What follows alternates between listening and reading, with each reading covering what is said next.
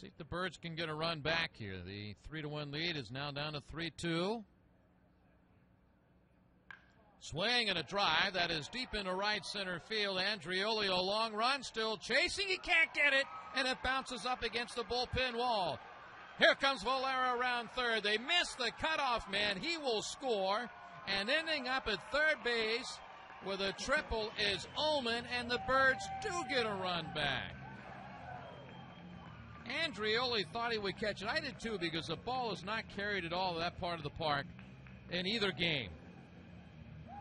And it just kept going.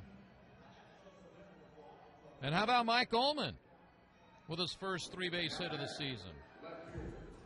And now here's Bader. With nobody out, they got to bring the infield in. It's a 4-2 lead.